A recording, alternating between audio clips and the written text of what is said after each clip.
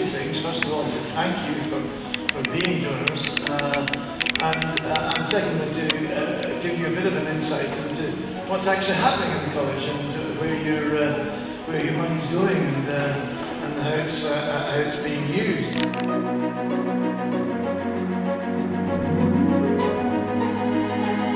Academic excellence, social responsibility. Art didn't realize that Xin Chen came on a scholarship. I'd like to personally thank Balliol College for their contributions to the success of our experiment. I would like to comment on the very significant contributions made by Xin Chen, who was directly supported by Balliol, and who made contributions during the data analysis phase of the project that were extremely important in terms of determining a major component experiment, and that is the radioactive background.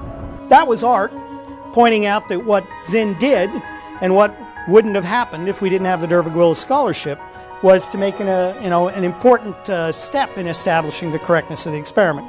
This particular project is very typical of the Interdisciplinary Institute projects here at Balliol. It includes not only a biologist and an economist as the leaders of the project, but also the former Dean of the Said Business School.